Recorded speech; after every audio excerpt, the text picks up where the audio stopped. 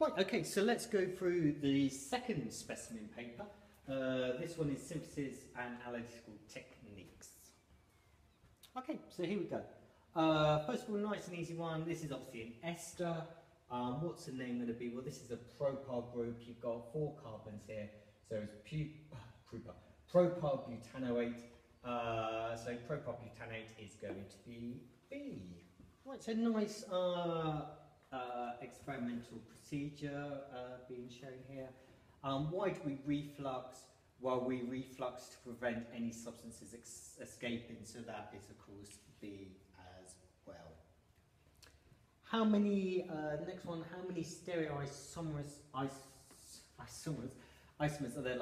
there to be of this molecule here? Well, if you check it out, you have got EZ isomerism around that. That carbon there is a chiral center, but you can't get any EZ isomerism there because you've got 2 H's on the end there. So you get 2 there and 2 there, so the answer is 4. So it is B again.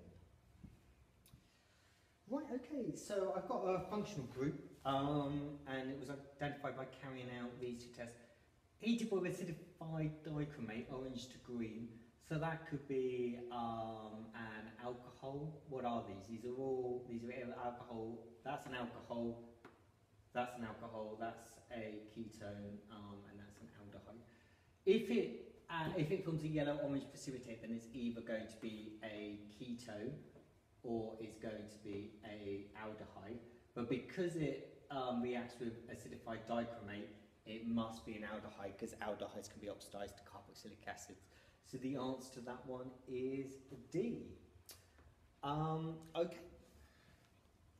Okay, so this one is a bit tricky. So, you know, if you're competent with moles, do it. If not, then I'd probably have a guess and move on because you can get your marks somewhere else. Okay, so because they're all gases and they're all measured at room temperature and pressure, we can use the equation that moles for gas is the volume divided by 24,000 in centimeters cubed. Okay, so 40 divided by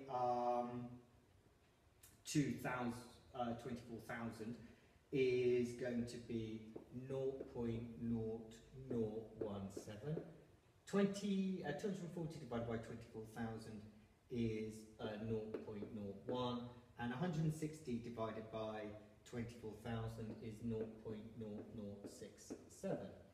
If you do that, then you divide by the smallest one. The smallest one is going to be this one, isn't it? So you divide by that, that becomes 1, that will become 6, and that becomes 4. Okay, so you know you've got a hydrocarbon CnHY. You know that you, you know you are adding to that. For every 1 mole of that, you are adding to it 6 moles of oxygen, like so. You are making 4 moles of CO2, and water you don't know, but the number of moles of water will be this number divided by 2. Okay, so N must equal 4 because whatever that number there is must be the same as that. So N is equal to 4. What is Y going to be? Well, if you have a look at that, I've got 12 oxygens there. I have got 8 oxygens there, which means that Y, so that means that this, I must have in total 4 oxygens coming from this expression here. So Y must equal 8. And therefore the answer is A. A little bit tricky, that one. Okay, so one on intermolecular forces now. Why is the boiling point of butan 1-ol higher than 2-methyl-propan 2-ol? Okay, so it's to do with the shape of the molecule. Butan 1-ol is a linear molecule, whereas 2-methyl-propan 2-ol is more of a spherical molecule when you draw them out. They both have hydrogen bonding, but that would be the same for both, so we're not going to get into that. So butane one hole has stronger induced dipole-dipole interaction because that's more electrons. No, they both have the same electrons, they're isomers of each other. Butane one hole has stronger induced dipole-dipole interaction because it is has a straight chain structure. Yes, it is in fact 6B. They both form hydrogen bonds, so that's not right. Butane one is more stable because it's primary carbon. Doesn't I know anything, doesn't it? This is just talking about boiling points. So. Okay, so the answer, of course, is 6B. Okay, so hydrogen bromide reacts with 3-methyl-but-1-ene. Now, okay, so we're somewhere around there. I haven't put the hydrogens on. You know, this multiple choice, you've got to be quick. So you draw your basic structure out. What is the structure of the intermediate forms? Well, remember, this hydrogen will add to the carbon that already has hydrogen, the more hydrogens on. That's got 2 hydrogens, that's only got 1. So the electrons are going to come out there and that's going to break. So the positive charge will end up on that carbon and therefore the answer is going to be B. So some organic chemistry again now. 2 chemical tests are added to an aqueous solution of an aromatic organic compound. So if it's an aromatic, it's got to have at least 6 carbons on. Okay, fair enough. The results of the test are shown below. Bromine is decolorized. If it's bromine is decolorized, then it looks like it could be a phenol. But it effervesces with sodium carbonate. A phenol will not effervesce with sodium carbonate, only a carboxylic acid will. Therefore, it must have both a phenol group and it must have a carboxylic acid group. So because it's got a carboxylic acid group, it must have at least that going on, and therefore it must have at least 7 carbons in it. Okay, so for this one it helps probably to draw out nitrobenzene and phenylamine. Nitrobenzene is electron withdrawing from the benzene ring, so that will direct groups to the 3-5 position. Phenylamine, the amine group is an electron donating, so it directs groups to the 2-4-6 position. So what is the product from nitrobenzene when I react it with bromine? It's not going to be 2-bromobenzene, is it? It's going to be 3. So it's either that one or that one. Okay, but when I look at this one, it's going to either be 2, 4, 6.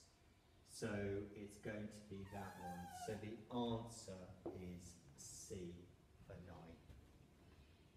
9. Right, so which alcohol could be prepared to make this compound here? I've drawn him out. You can see it's an ester, which is made by carboxylic acid and an alcohol. So that's the bond that I make. So this is the alcohol that I'd be producing. So if you stick an OH on the end here, then you can see it's going to be propantanol. So the answer to 10 is B. Okay, so for the next one is, do you know your mechanisms? Well, if I'm reacting cyanide ion with halogen alkanes, it is of course nucleophilic substitution. And if I react it with a carbonyl compound, it's nucleophilic addition. So the answer to 11 is D. Okay, for this one, you could waste quite a lot of time counting up your carbons, hydrogens and so on. So let's see if there's an easy one. Does it react with base form salts? Yes, it will, because phenol is of course weakly acidic. It has a ketone functional group. No, it doesn't. This is a phenol group, this is an amide group, and the one that isn't true is C. So the answer to 12 is C. Right, okay, this is quite an interesting one. So I take step 1 and I'm going to react this molecule with acidified aqueous dichromate 6 ions. What will happen? Well, absolutely nothing. I've got a ketone group here. You know that ketones are not oxidized, so the molecule is not affected by that at all. So the smell of peppermint will remain. So I'm either looking at A or C. I then add it to sodium borohydride, in which case the ketone group will be reduced to a secondary alcohol. So I will lose the smell. So therefore the answer to 13 is A. Okay, for this next one, I'm going to disagree with the mark scheme, and I'll explain why. So which of the following supports the delocalized model for benzene rather than the Kekulé model? Benzene is less reactive than cyclohexene, so yeah, that's right. That does support the delocalized model for benzene. A benzene molecule has a planar hexagonal structure, which it does. If you look at the Kekulé model, you would expect it to not really be planar because your double bonds are going to be shorter than your single bond, so it would be a very distorted molecule. So I think that the enthalpy change of hydrogenation of benzene is more exothermic than predicted. It's actually less exothermic than predicted, so that one's not right. So I'm going to say the answer to 14 is B.